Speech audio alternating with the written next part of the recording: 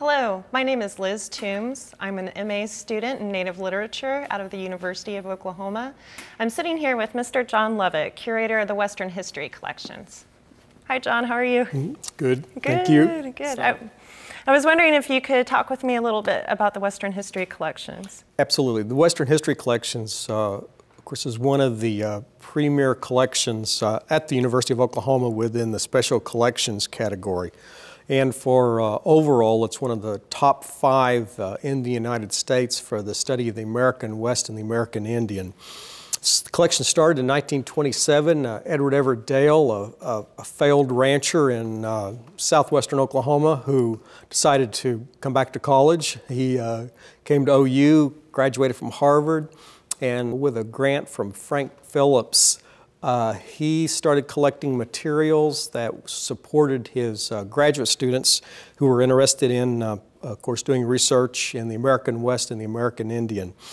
Rare books, probably about 80,000 or so rare books here, and so many of those are out of print. We have probably 2 million historic photographs. They cover so many areas in Western history and American Indian history. The largest collection of photographs, of course, is the Cherokee tribe.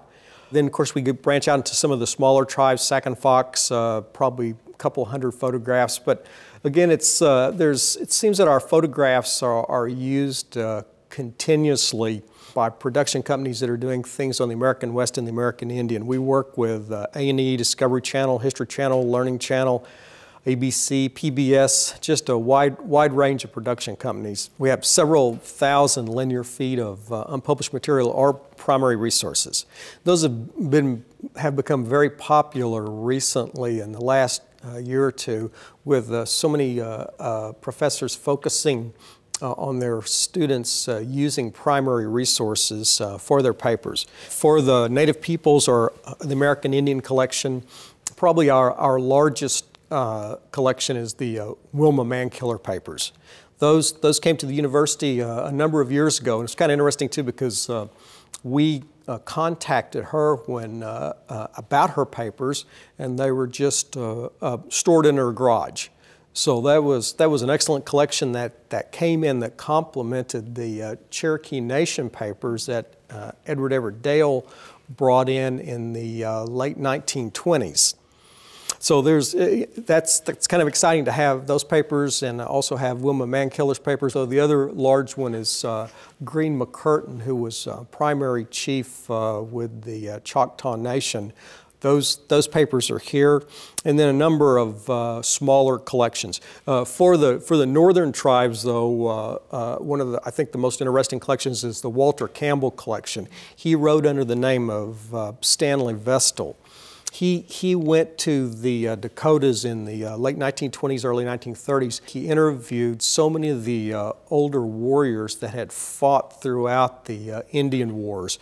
One of the best sets of interview notebooks is when he interviewed Chief Joseph Whitebull. And Whitebull fought throughout the Indian Wars, fought at the Fetterman Fight, Wagon Box, Little Bighorn, the Battle of the Rosebud. So having his research material here, plus he also drew a wonderful set of ledger drawings.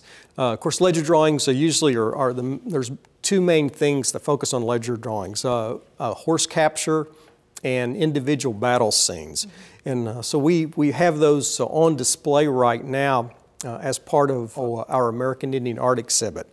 But the manuscript collections, they're used, we have researchers that travel all over from the United States, Europe, Asia to use those collections. We're also digitizing so many of those key collections to make them more accessible to researchers. Now, not to say we're trying to drive researchers away, but it seems like the more things that we digitize and make available online brings more researchers here.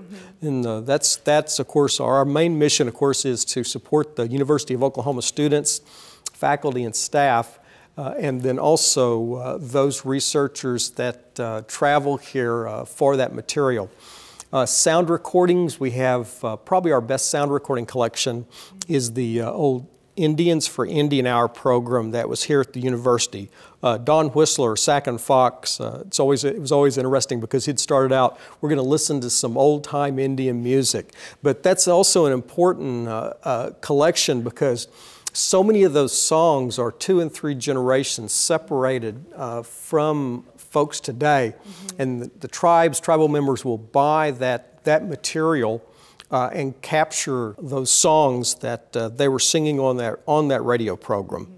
So map collections, we have several thousand maps that we just recently purchased 4 campaign maps from the 1870s that were fortunately or unfortunately given to the United States Cavalry as they were trying to, during that period, trying to drive in Quanah Parker and his last band of Comanches. But back to photographs, I think one of the most interesting photograph collections that we have, Dale brought in 1927. It was a set of 700 glass plate negatives that were made by Annette Ross Hume. When she and her husband came to the Anadarko Agency, which is south of here, he was the agency physician, and she brought with her one of the camera kits that were being marketed to women at that time, not for commercial use, but for hobby. And she photographed at the Anadarko Agency some of the legendary warriors.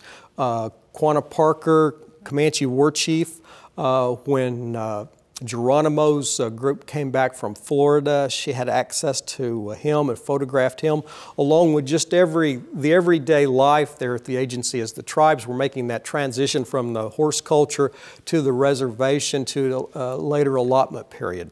So those, and it's interesting too because we would have tribal members come in, go through those photographs for us and say, you know, that's my grandfather. The most interesting group, though, was several years ago, a large group of Comanche elders came here, and they went through the Comanche photographs for us, and they were able to identify a large number of individuals that we did not have identified in that collection.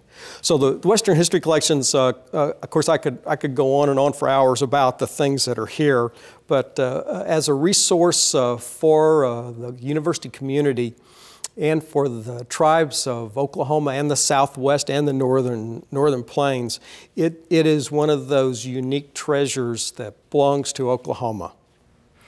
I agree. I know I spend a lot of my time doing research for my papers here, and I really appreciate you taking the time to talk with me about all the different collections and resources available to students and even just independent researchers. So thank you. Thank you very much. Yeah.